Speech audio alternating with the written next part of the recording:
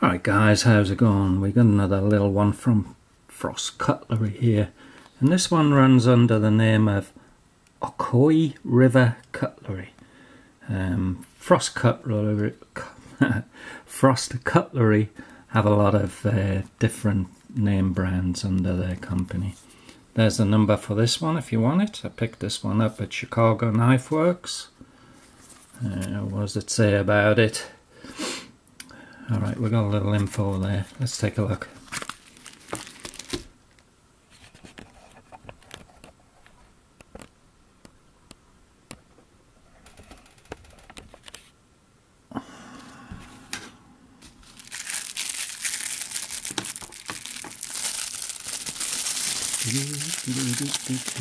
I do like the grease-proof paper that these knives come in. They're really nicely packaged for little cheap knives. I think I paid about $8 for this one.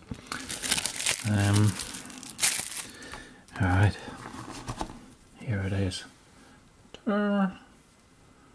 Nice little Stockman.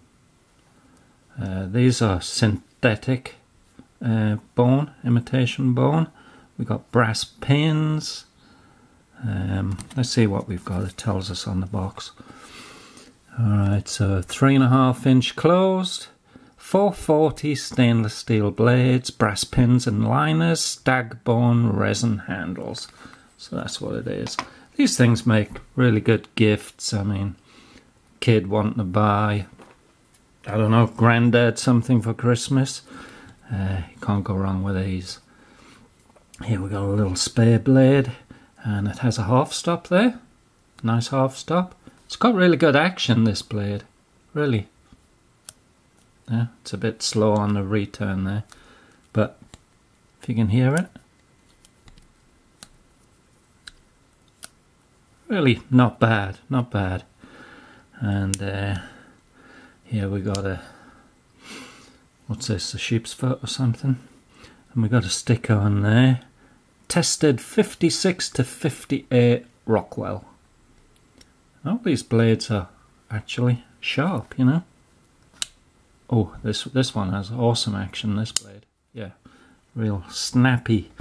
And we've got the, now what is that? That's like a clip point, but a very shallow clip. Yeah, and we've got the OCOEE River stamp on here. You can see that. And it is stamped, it's not etched, it's stamped in there. Nice little shallow nail nick, does the job.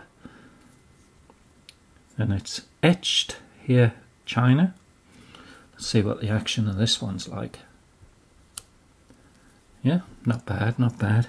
Not as good as this one. This one's really, the action on this one's really nice. But this is out the box. I haven't cleaned it at all. I mean, if you clean it, flush them with oil, clean them, yeah, action tends to improve. Nice bit of sharpness to that. Let's test it on some fat wood. Oh yeah. Very nice. Yep. Let's try one of the other blades. And let's open them all up and have a look on the inside there. We'll see how clean it is. Let's throw a bit more light on it. Yeah, that's pretty clean inside there. It is really, really nice. So we've got the brass liners. There's no nasty gapping. Let's shut it down.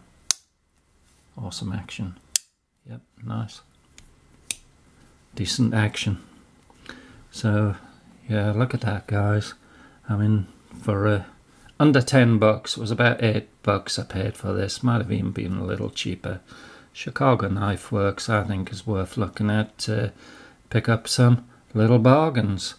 There's the badge on this one. It's nicely inlaid. Yeah, the OCOEE River. I don't know if I'm saying that wrong, but it's got a little motif on there of fishing hook. Looks like a fly fishing hook of some sort. But there you go, guys. Let's have a look at some. Well, we already read the size. 3.5 inches closed, and the main blade is 2.5 inch cutting edge, about 2 3/4 in length. But I like these little knives, fun little inexpensive knives to collect. So yeah, Chicago Knife Works is where I got it from. Yeah, cool little knife. Let's just see how sharp the spare blade is. Yeah, pretty darn good. Alright, thanks for watching, guys. Oh, and look at the angle of the blade there. Yeah, I like that angle. It feels good in the hand. I've got extra large hands just for reference. Yeah, feels good.